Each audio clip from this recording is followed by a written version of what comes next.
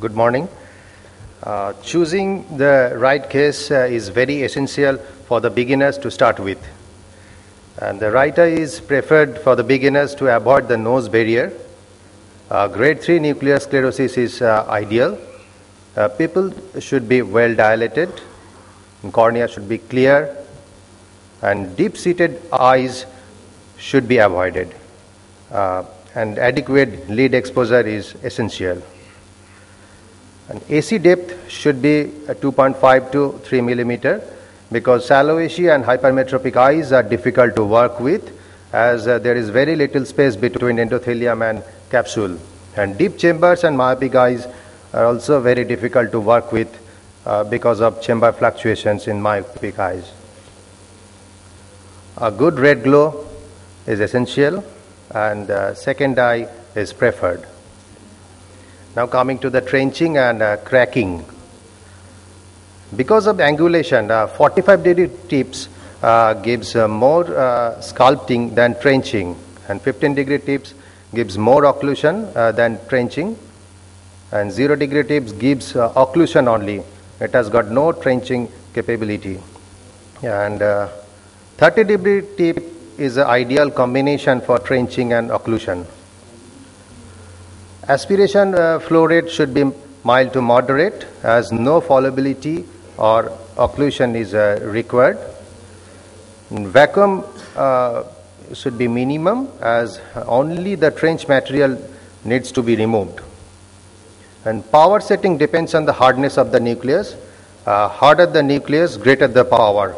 And the continuous ultrasound is preferred over interrupted. In hard cataract and in soft cataract, softer energy like micropulse or torsional can be used. And 1 to 1.5 millimeter tip exposure is essential. Now trenching should be started from the one end of the in front of rhexis margin, and on the other side it should stop just in short of the other side, and it should not cross the rhexis margin. If the cataract is hard, a trench should be wide and long, and in harder cataracts, more energy setting is required. In softer cataract, the trench should be short and narrow, and less energy should be used. The angle of attack is the angle between the phaconeedle and the anterior surface of the lens, and it should be 45 degree.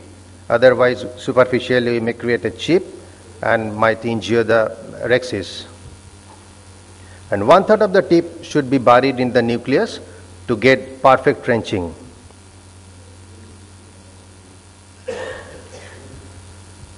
Energy is proportionate to the resistance of the nucleus, and harder the nucleus, more energy to be used, and in softer nucleus, less energy to be used.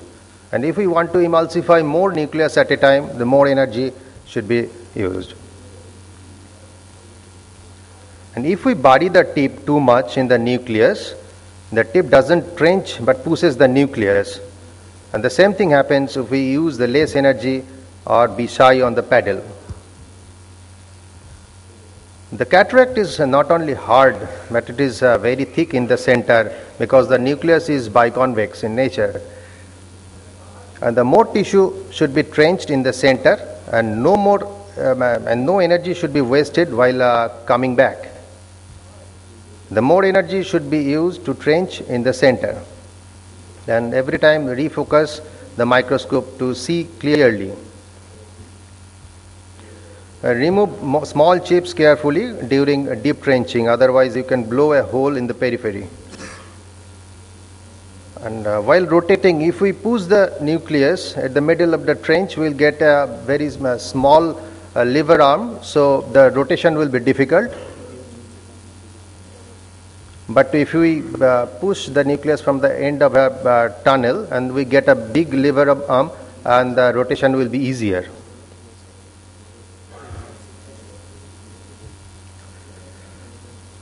And while trenching, we trench at the one end and then rotate the nucleus to complete on the other end. And during trenching, you can counterbalance the force of trenching by fixing the nucleus with a Sinskey hook. And this video shows a superficial trench. Angle of attack is less than 45 degree, and thus creating a thin chip.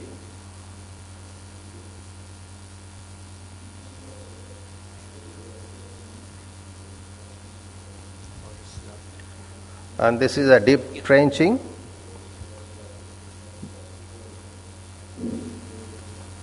The phaco needle engaged too deep, thus creating occlusion and pushing the nucleus to the periphery.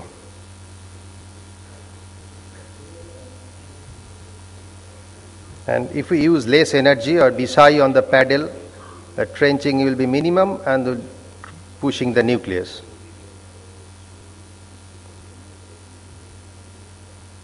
And we need to maintain a adequate groove width, otherwise the phaco sleeve or tip will not go in, so the deep trenching will be difficult. Now coming to the cracking. Place two instruments at the deeper part of the groove and apply equal forces on either side. And if we use more force in while one instrument, and there will be traction on the opposite side. And if we try to divide in superficial part, the nucleus will not get cracked. And while cracking should start at the periphery of the groove, and then if it is incomplete, then rotate the nucleus 180, and then crack can be completed from the other periphery. In the center, the nucleus is hard, so it is difficult to crack in the middle of the nucleus, and moreover, we do not get a very good fulcrum. Insufficient trenching does not crack. Even after repeated attempts, it will not. Again, if we place the two instruments in the superficial part of the groove, it will not get cracked.